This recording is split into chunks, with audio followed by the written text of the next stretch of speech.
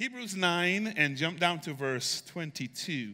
And all I want to do today is explain some things to set up communion service so we can appreciate a little deeper what Christ has done for us. If you're at verse 22, say amen. Here's what it says. Indeed, under the law, almost everything is purified with blood. And without the shedding of blood, there is no remission or forgiveness of sin. Repeat after me. Say, without the shedding of blood, there is no forgiveness of sins. Turn to your neighbor and say, neighbor, your sins are forgiven because Jesus' blood. Point to yourself, say, self, I am covered by the blood. Amen. Let me, amen. Let me read something for you. Just a couple of things that I jotted down here that I want to read for you. Then I'll explain some things as it relates to the text this morning. Because of its association with life, blood takes on a special significance in the sacrificial motive. On the Day of Atonement, the blood of a bull and of a goat was sprinkled upon the altar as a covering of the people's sin. Life was poured out in death. Animal life was given up on behalf of the life of the people. Judgment and atonement were carried out through a transfer of the sin of the people to the animal sacrifice. Transference is then depicted also by the scapegoat in the same ceremony. In the first Passover, the blood bore the same meaning. Animal blood was posted on each door. It was a sign that a death had already taken place, so the angel of death passed over. Further, because life is connected with blood, blood becomes the supreme offering to God. In the ratification of the covenant, Moses poured half of the sacrificial blood on the altar, and after reading the covenant to the people and receiving their affirmative response, he sprinkled the rest of the blood on them and said, this blood confirms the covenant the Lord has made with you in giving you these laws. Sprinkling blood on both the altar and on the people bound God and the people together in a covenantal relationship. In the sacrifices of Israel, blood stood for death, and depending on the context, might also stand for judgment, sacrifice, substitution, or redemption. Life with God is made possible by Jesus' blood. Come on, say amen, right? So what I want to do today briefly as we go into our communion, before we go into our communion services, is I just want to do a subtle reminder, just a really brief reminder of the importance of what the blood of Christ did for us so we can really get a deeper understanding of what that means.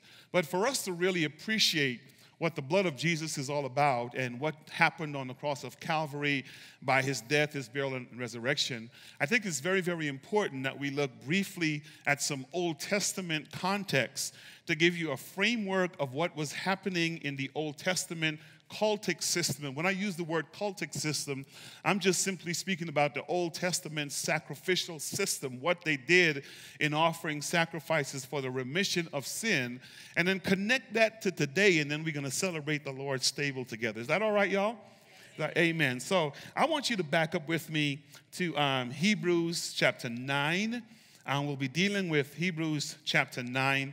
And I'm just going to do, it's going to be all of verses 1 through, 10 for literary context.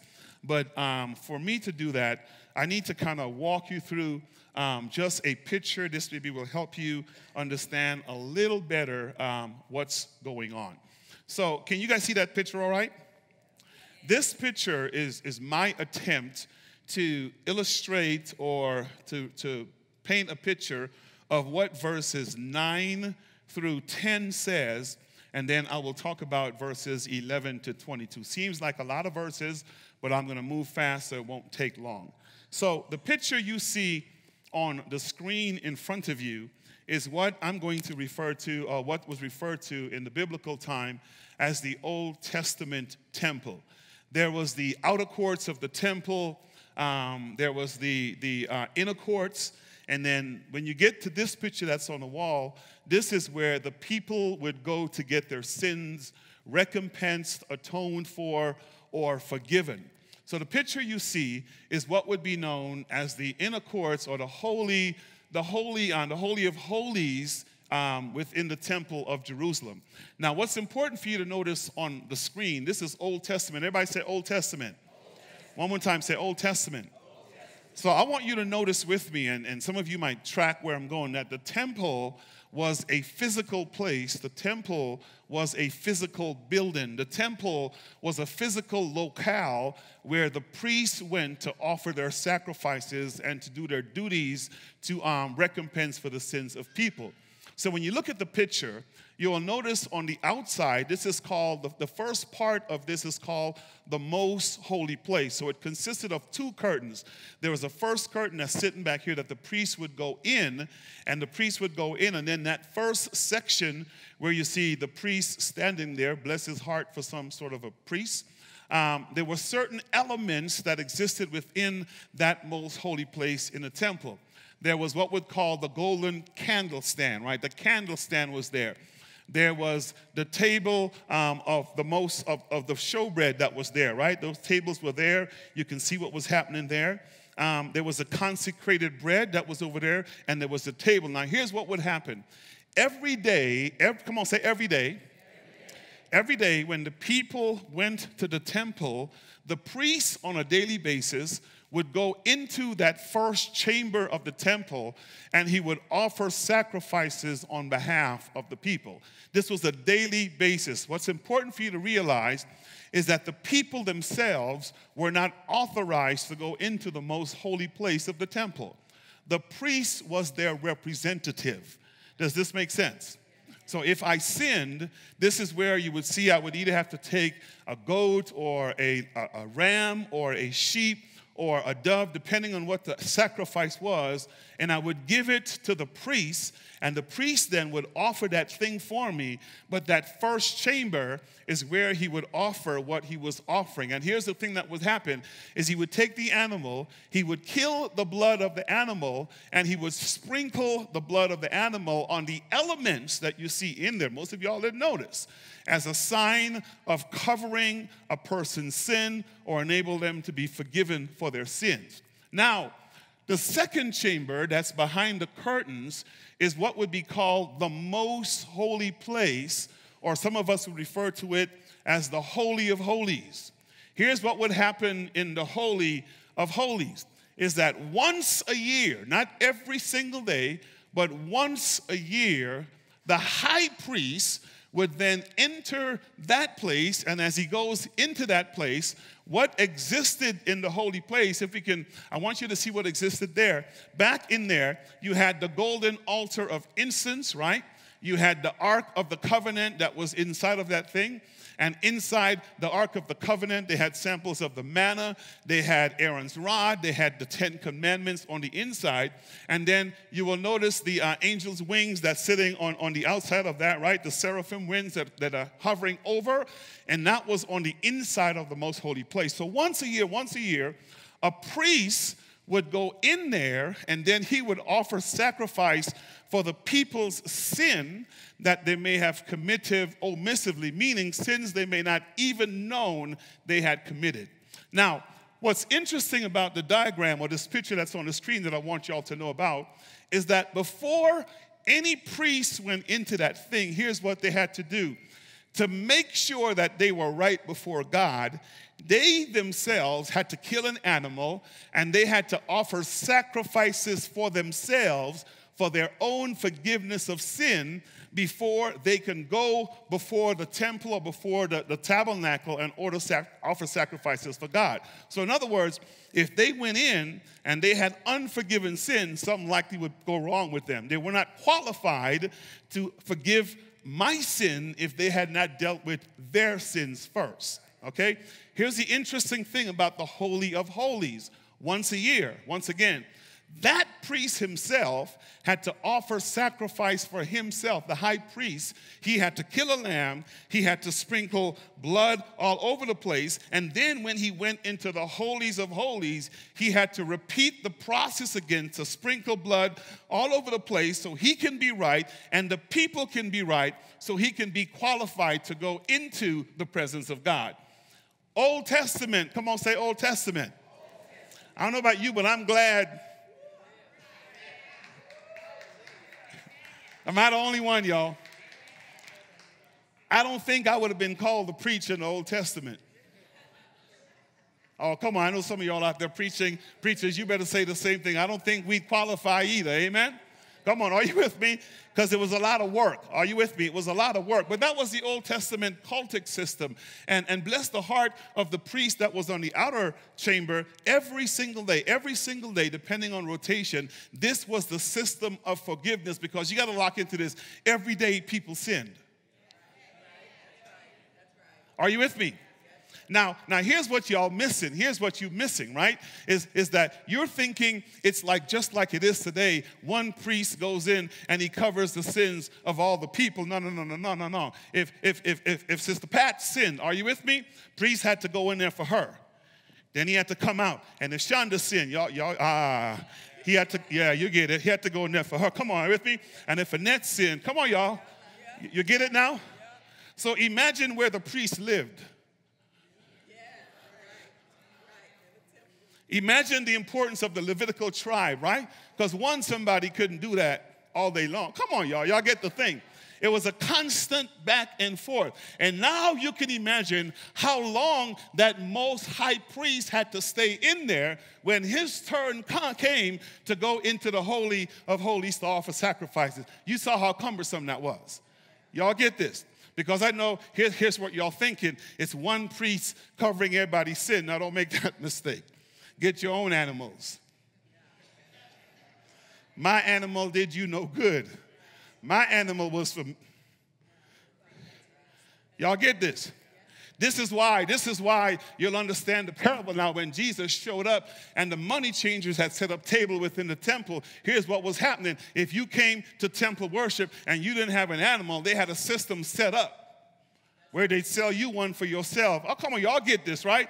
So the priests could go in. Now, I want to jump to that's the Old Covenant. Come on, say Old Covenant. And here's the important thing for you to understand about the whole covenant. It was still all about the blood. It was still all about the blood. It was still all about the blood. It was still all about the blood. The only issue was it was the blood of bulls and goats and sheep and doves and birds, right? And here it was. It was only symbolic of an external cleansing. Y'all get that? So that cow died and that sheep died and that goat died. It did nothing for the inside. It only symbolized what happened on the outside. Does this make sense? Okay?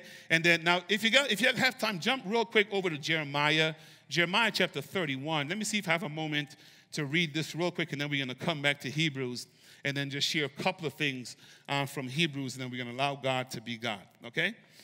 Jeremiah chapter 31. Y'all come on, go real quick. If you got electronic devices, you can get there really, really fast. Amen. Jeremiah 31, and give me a minute to read these verses. If you're there, say amen. Amen. 31 and 31. You there? Now notice this. Behold, the days are coming, declares the Lord, when I will make a new covenant. Come on, say new covenant. With the house of Israel and the house of Judah. Not like the covenant that I made with their fathers on the day when I took them by the hand to bring them out of the land of Egypt.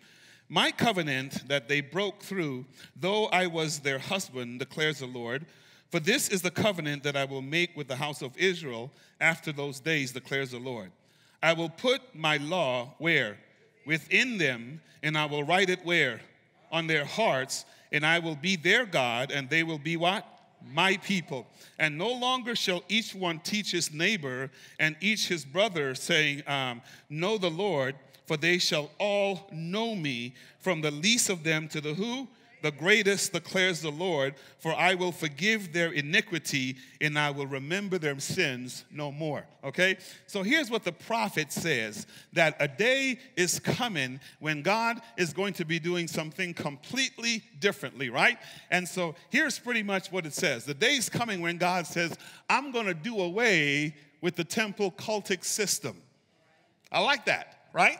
So here's the thing. That means that the Old Testament priest, because understand, the Old Testament priest is not going to be needed anymore. Now, here's the thing that I didn't say. Outside here, where the priest was, where the lamp was, where the showbread and all that stuff, was just going barely close enough to where God was for sin to be forgiven. Understand with me, for them to really get in the presence of God, they had to go into the holies of holies where the box was. The Ark of the Covenant. So lock into this. It was only once a year that a priest, I'm pointing to the screen, ain't no picture up there, that a priest had access to God.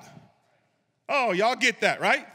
Once a year that he had access to God, and then Jeremiah gives this prophetic thing, and then here's what Jeremiah says, I'm doing away with the priest, but I'm keeping God. Right?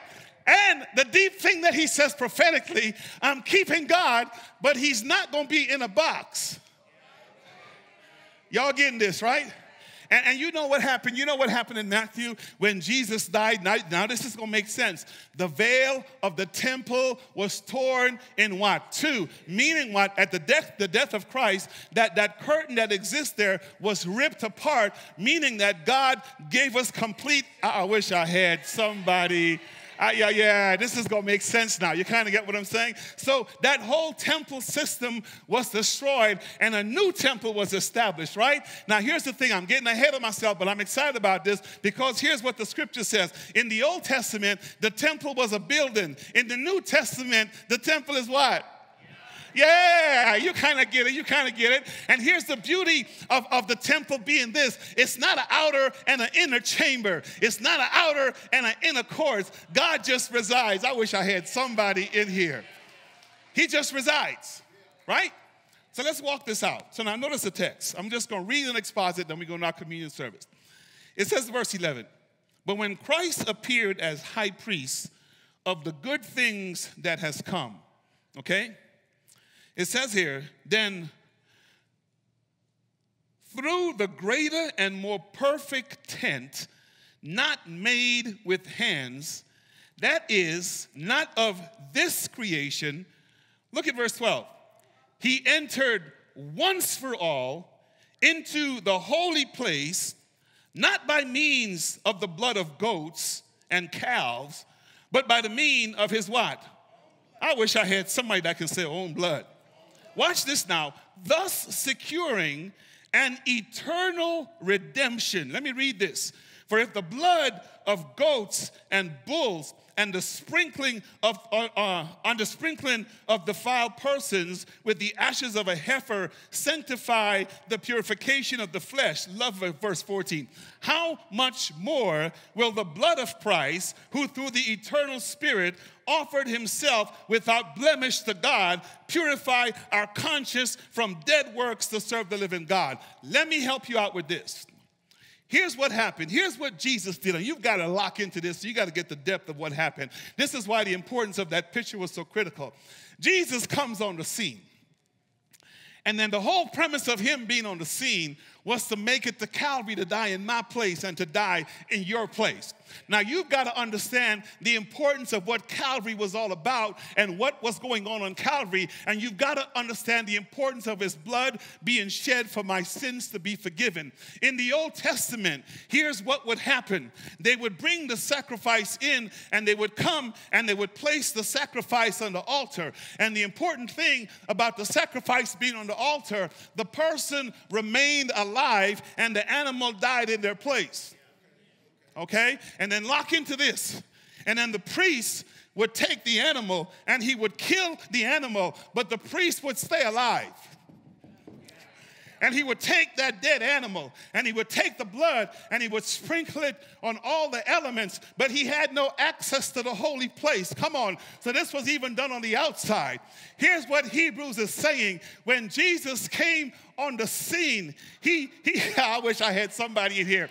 He came, and then he offered himself on that altar. Yeah. That's why he says, nobody takes my life. I lay it down myself. I wish I had somebody in here. So he places himself on the altar. Then he allows himself to be killed.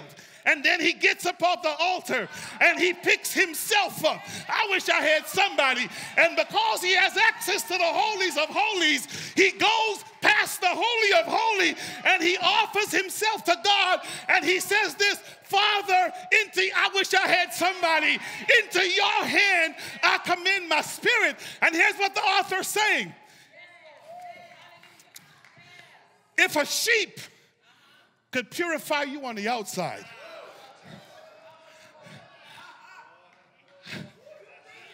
how much more does the Son, let me not say Son of God, God himself, incarnated in flesh, he dies, lock into this, once for all. Y'all didn't get that. If I sinned on Monday, I had to bring a sheep Monday. If I sinned on Tuesday, I had to bring a sheep Tuesday. Some of y'all up in here, y'all sinned Monday morning, and you had to bring a sheep Monday morning. And you went to work and cussed somebody out. And on your lunch break, you had, come on. You had to bring a sheep on your lunch break. Yeah.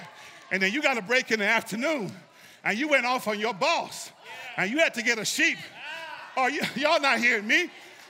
Because you know how we act. Come on. We don't just sin one. Well, let me talk about myself. I don't just sin once a day. It's a continual process. So my farm, all my animals would be dead because of me. Hebrews says, once. I wish I had a witness. Once. Come on, I wish I had a witness. He said once. I wish I had a witness. He said once for all he died, and it covered my morning sin. It covered my afternoon sin. It covered my evening sin. It covered my next day sin. It covered my tomorrow sin. It covered my month from now. I wish I had somebody in here. It didn't only cover my sin, it covered my children's sin and my children's children's sin. So here's what, he doesn't have to die no more.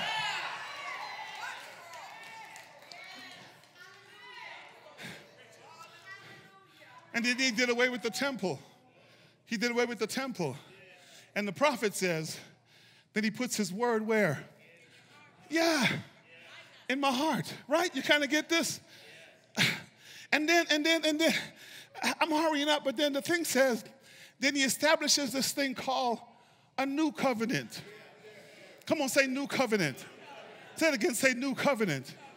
It's a new covenant. Now, here's the thing. Before I even read this, well, let me just read it. Let me read it because y'all going to see it in the text because I think this makes sense. When I'm trying to tell you that I'm covered by the blood, it's going to make sense in a little while. Look at verse 15. It says, therefore, he is the mediator of the new covenant. That means he goes and he does this between God and I, so that those who are called may receive the promise, and I love this, eternal inheritance. This is going to mess some of your theology up, but lock into this. If he died once and forgive all my sin, and I accept him, guess what happens? I cannot undo what he did. Because here's how Hebrews says it in Hebrews 6. Am I going to cause him to die again because I forfeit my... No. I can't undo what he did. So when he saved me, he saved me. I'm saved. I'm secure. Are you locking into this? Don't make the mistake into thinking I'm saying because you're saved, you have a license to sin. No. Here's how Romans 6 says. Shall we continue in sin that grace abound? No, because it says what? We died to sin. Here's what that means. If he laid his life down and he died, I've I've got to lay my life down and I've got to die with. I wish I had somebody. So Galatians 2:20 says it this way. I am crucified with Christ, right? Nevertheless, what? I live, yet not I, but Christ lives where? In me. And the life I live in the flesh, I live after the Son of God. So if he dies, I got to die, Pastor Vernon. You got to die. You kind of get what I'm saying? And as long as I stay dead, I can live forever. I wish I had somebody. I'm almost there. Look at this, look at this, look at this, look at this. Look at this. It says here, therefore, verse 15, he is the mediator of the new covenant so that those who are called may receive the promised eternal inheritance. Don't miss that word eternal. Since a death has occurred that redeems them from the transgression committed under the first covenant. Jesus died. First covenant is done. For where a will is involved, the death of the one who made it must be established. For a will takes effect only at what? So you see what happened on Calvary? Since it is not in force as long as the one who made it is alive. That's why he had to die. Therefore, not even the first covenant was inaugurated without blood. For when every commandment of the law had then been declared by Moses to all the people, he took the blood of the calves of goats and water and scarlet wool and hyssop and sprinkled both the book itself and the people, saying, this is the blood of the covenant that God commanded you. And in this way he sprinkled the blood both on the tent and all the vessel used to worship. Verse 22, indeed under the law, almost everything is purified with blood. And I like this. And without the shedding of blood, there is no forgiveness of sin. So, Old Testament, the priest would take the animal and he would sprinkle the blood on everything. And then he'd say, son, your sins are forgiven, right? Catholicism, here's what the Catholics do. Your sins are forgiven, then they'd add works to it. Go and do 10 Hail Marys. I used to be Catholic, so I know. You kind of get what I'm saying? Go do this. They'd add works to what the thing. Here's what Jesus did. Y'all gonna get this now. He comes and he tells the Pharisees and the Sadducees, I don't need you on this one. I just need to borrow the Roman soldiers because I am my own priest. He lays himself down. And before they pierce him on the side, he said, let the record reflect, no man takes my life unless I give it to him. All right, go ahead. I'm giving you permission to kill this lamb for the sins of the world. The Roman soldier kills him. Then 3 days, he picks himself up. And he takes his blood and he sprinkles it over you.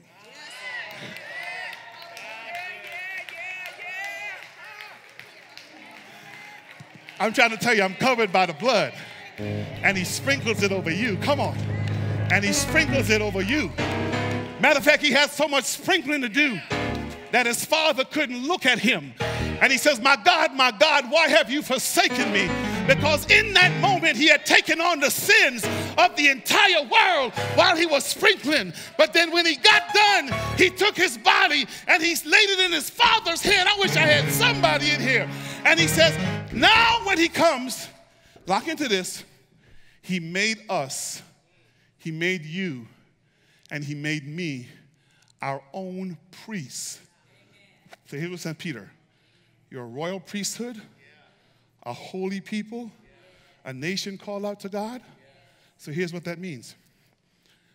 When you sin, well, Felix, talk about yourself. When you sin, Felix, you can come and you don't have to stop at the altar. And you ain't got to bring no animals. Because Jesus already paid the price. Matter of fact, you can climb up on the altar. And you can go straight to the Holy of Holies. And walk in. And you and God can have a dialogue for yourself. Because of the new covenant that has been sealed and established by the blood of the Lamb. I don't care what you say. I know his blood still works. Because when Satan thought he had the best of me, I said to him, I'm covered by the blood. When sickness stepped in, I can say I'm covered by the blood. Come on. When bankruptcy stepped in, I can say I'm covered by the blood. When people try to get the best of me, it was nothing but the blood of Jesus Christ. You ask me what can wash away my sin. I'm going to tell you it is nothing. Come on, you know it, but the blood. When I said what can make me whole again, I say what? Nothing but, oh, come on. For his pardon, this I plea. I say what? Nothing but the blood. But then when I get excited, I say, oh, how precious is, I wish I had somebody in here. Oh, how precious is the flow that makes me white as snow. No other fount I know. Nothing but the blood of Jesus. Do I have any blood-washed Christians in this place? Any blood-washed believers in this place? Anybody that know he died for them? Anybody that know he came to save them? Anybody in here that's covered by the blood? Covered by the blood. Covered by the blood. Covered by the blood. I don't know about you, but when I think about the goodness of Jesus and all, oh, Brother Jeff, oh, he didn't have to do it, but he did. But he did. And I thank him for what he did, because I have access now. I'm a priest. You're a priest. You're children of God. No curtain can block you. Come on, is this making sense? Come on, stand to your feet all over this building. All over this building, stand to your feet. Come on, say nothing but blood. And then say, I'm covered by the blood. Here's what I want y'all to get. Here's what I want y'all to get.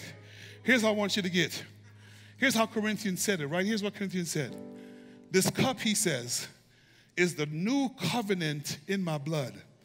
He says, do this as often as you drink it, what? In remembrance of me.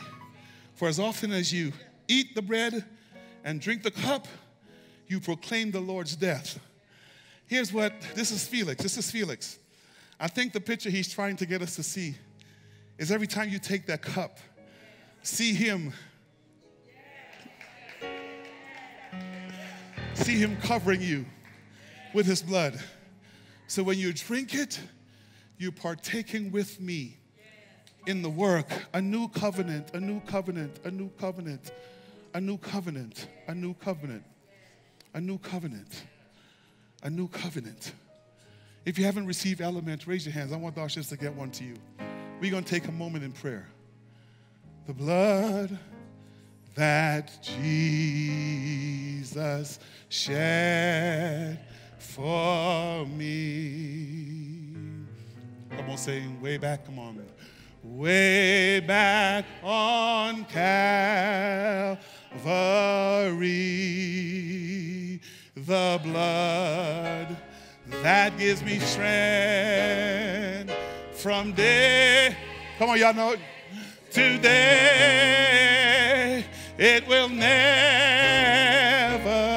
lose its power.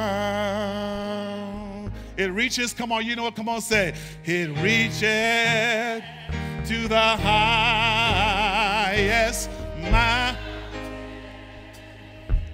And it flows, come on, say, and it flows to the lowest valley. Oh, yeah, the blood, come on, the blood that gives me strength from day to day. It will never.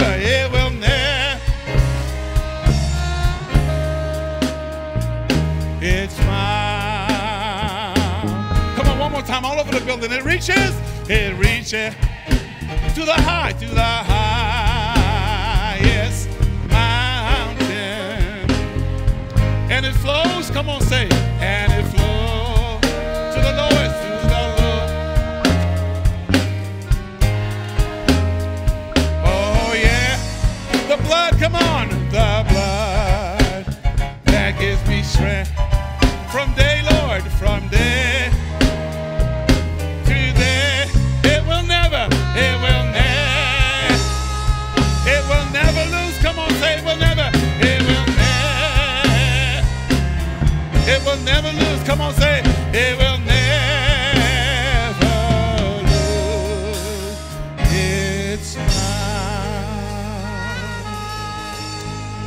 as you're standing in the presence of God, I want you for your own self to reflect on everything you've heard this morning and say, God, I thank you.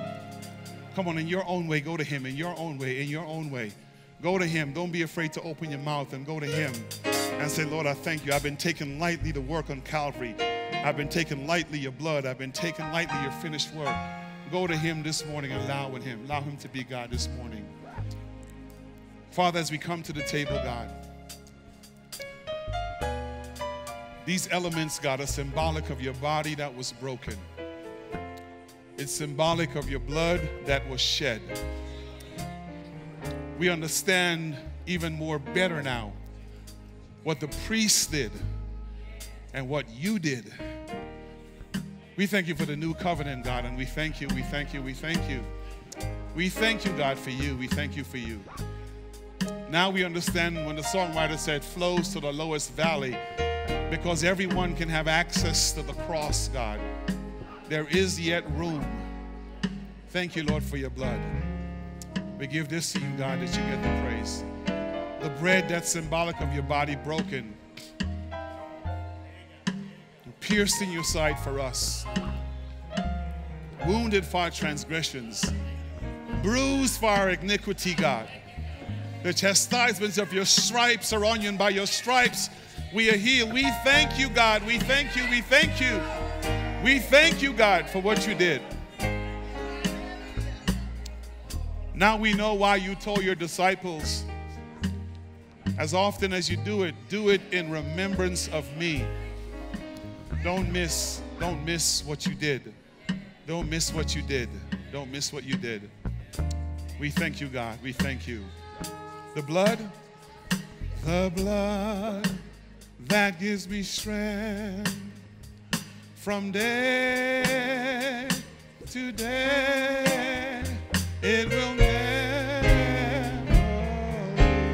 lose its power. As Jesus stood in the room with his disciples on that night he was betrayed, he took bread. And when he had blessed it, he broke it and he said, take, eat. This is my body which was broken for you. As often as you do it in remembrance of me, where we eat together.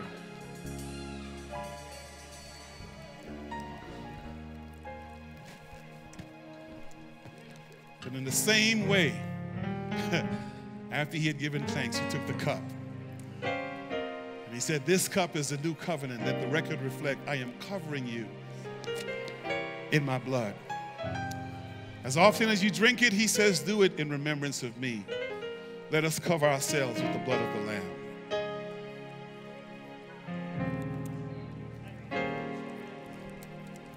I know it was the blood. I know it was the blood. Oh yeah, come on.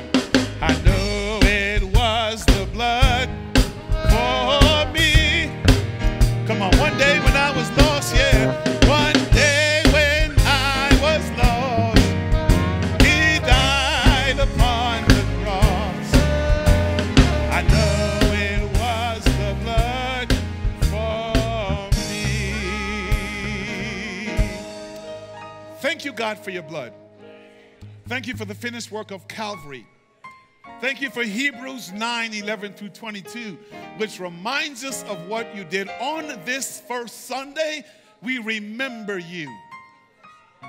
And we connect with you again, God. Forgive us for taking lightly. Forgive us for forgetting. Forgive us for neglecting you, God. Thank you for covering us, God. So now the death angel will pass over us. We celebrate you. We give you praise. We give you glory, God. In your name we pray and thank you. Amen.